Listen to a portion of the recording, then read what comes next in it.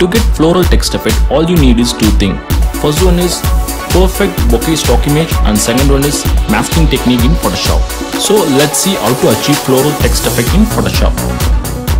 First go to File, New, Create New Canvas in Photoshop. I'm going with standard 4K size 38x40 and 21x60, 150 dpi, RGB color mode. Else you can go to the project file, open the Floral Text PSD inside Photoshop. You can use this canvas. Next we are going to create a background for our text effect. You can go with a solid color background or you can drop in any stock image. Here I'm going to use a stock image. Go to the project file, open the background image inside Photoshop. Drag and drop the image inside our canvas. Now enable free transform tool and resize it. Of course, as I said before, you can use any image you want. Mostly pick a solid color background. Fine. Next we are going to drop in our bokeh stock image. For that, go to the project file, open the flower image inside Photoshop. Now drag and drop the image inside our canvas. This image is neatly cropped. If you want, you can use any bokeh flower stock image for this design. Now I'm going to enable free transform tool and adjust the size a little bit. If you want, you can rotate the image, it's up to you. Soon after placing at the center, I'll settle with this one. Next we're going to add our text content. For that, create a layer, go to color picker, select white color. The font I'm using is a free font. I'll give a link in the description, you can download it. Now type in your text. While adding the text content, make sure to give extra space between the alphabets so that the effects will be more visible. I'm going with text loud. I'll adjust the position a little bit. Once you're done, next we're going to add drop shadow effect. For that, right click blending option or select drop shadow. There in the blending mode, I'm going with normal. I'll keep the opacity as 30. I'll keep the angle as 90. Distance as 4, spread as 7 and size as 2. Of course, you don't need to go with exactly very same numbers. Feel free to experiment with the settings. This one is before, after. I have gone with minimal drop shadow effect. Once you're done, click OK.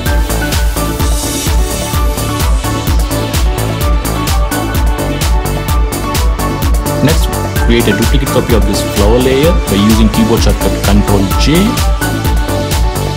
Now move the layer right above the text layer.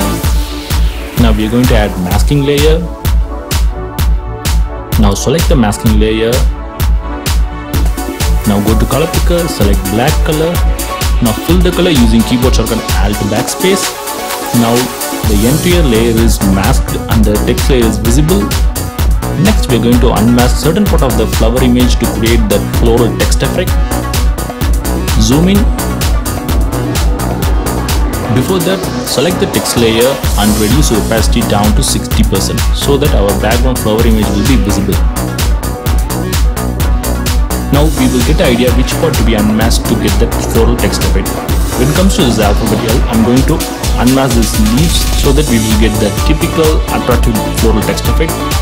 Now select the top flower image masking layer. Now go to color picker and select white color. Now pick the brush tool.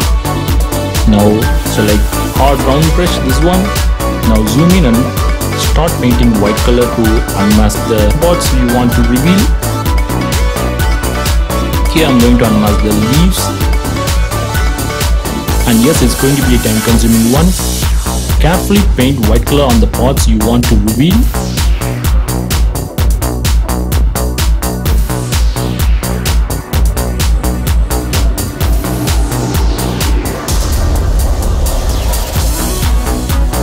Now I'm done with this leaf. Next we are going to see another trick to perform this unmasking process.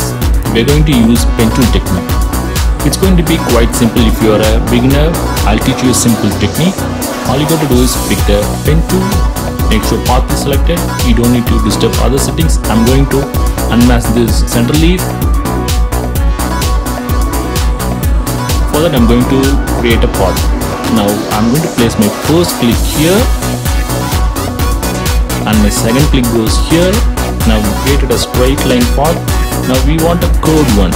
For that I'm going to create an anchor point on center. Third click. Now hold the Ctrl key in your keyboard and create a curved path like so. Now fourth click goes here. Now I'll place the fifth click on the center, which is anchor point. Now hold the Ctrl key and create a curved one. There you go. Now we want to make certain adjustments, so I create another anchor point here. Hold Ctrl key. Now close the path.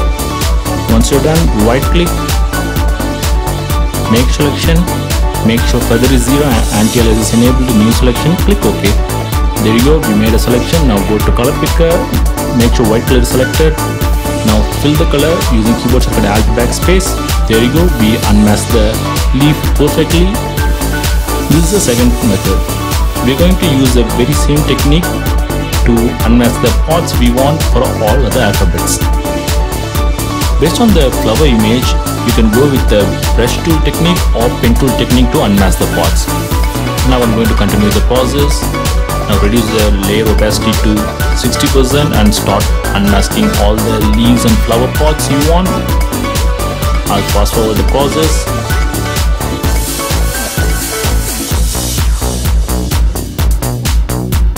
When it comes to this flower, I'm going to create selection using the same pen tool but a different way. I'm going to trace the entire flower using the anchor points. Let's see how it works. Pick the brush tool, pen tool, make sure path is selected. You don't need to adjust any settings. Now zoom in, start tracing the flower by creating anchor points like so.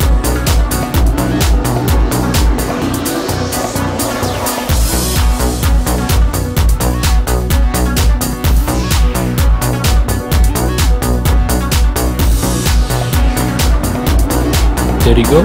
Now complete the path. Right click, make selection, make sure feather is 0, click OK.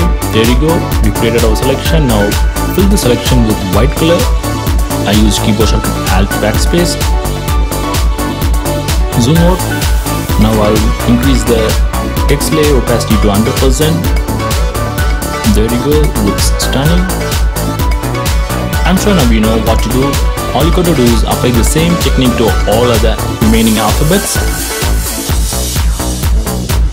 I'll fast forward the process.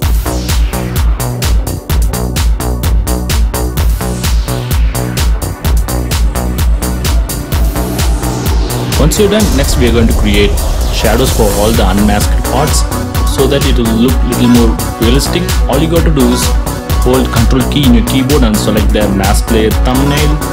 Now all the unmasked parts will be selected. Now all you got to do is create a layer right above the text layer. Now go to color picker, select black color. Now fill the color using keyboard shortcut Alt backspace. Fine. Now enable free transform to Ctrl T and move 2 pixels down by using your keyboard down arrow key and 2 pixels to right side using your right side arrow keys. Fine, you created a shadow, but it doesn't look realistic and it looks a little bit harsh. So for that, go to filter, blur, select Gaussian blur. Then I'm going to keep the radius as 7 pixels. Of course, you can experiment with numbers here. Click OK. Still it looks a little bit harsh. I'm going to reduce the opacity down to 60%. Based on the flower image, you can adjust the opacity number here. Fine, I'm going with 60%. Now you might notice we got some dark spots which we don't want. We can erase the spots or unmask the spots. I'm going to use masking technique for that. Create masking layer for the shadow layer, this one. Now go to color picker, select black color. Now pick the brush tool, soft round brush, and mask the dark spots we don't want. If you notice, we got a dark line here. I'm going to mask the pot. So take your time and mask the dark spots you don't want. Fine, once you're done, next we're going to add rectangle border. Now create a new layer right above the shadow layer. Now pick the shapes tool, then select rectangle tool, this one. Disable the fill, enable the stroke. There I'm going to select white color. I'll keep the size as 35 pixels. Now create a rectangle border like so.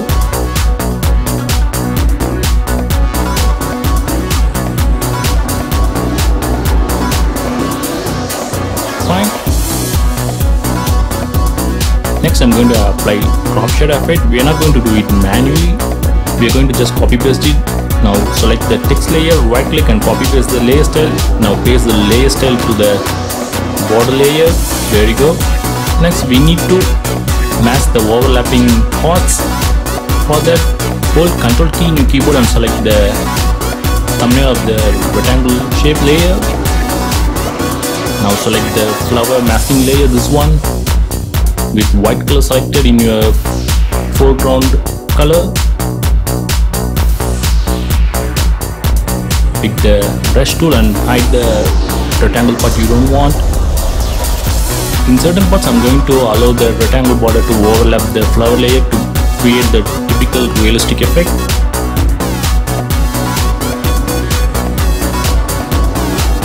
Once you're done, merge all our layer into a single layer by using keyboard shortcut Shift Ctrl Alt E. Now go to filter, select camera raw filter. There reduce the temperature if you want kind of cool blue tone. For warm kind of effect, increase the temperature, it's up to you, play with the settings. I'm going to increase the vibrance and saturation to make the text effect look a little more colorful and vivid. The entire canvas looks a little bit bright, so I'm going to add vignette effect. For that, go to preset and add vignette effect. Here I'm going to add medium, it's up to you. Next I'm going to add sharpening effect. I'm going with light. Once you're done, click OK. There you go, we got our floral text effect in Photoshop.